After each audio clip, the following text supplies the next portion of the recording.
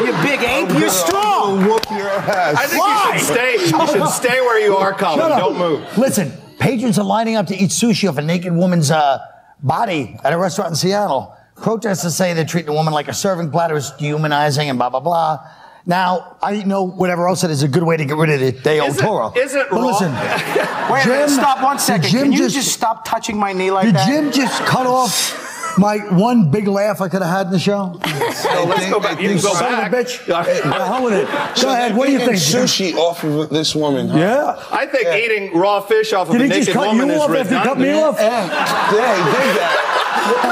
First of all, the only food they could do this with was sushi with Japanese ladies because they're so docile. You could never do this with like a chick from the Bronx. They don't shut up for a half hour to enjoy your meal.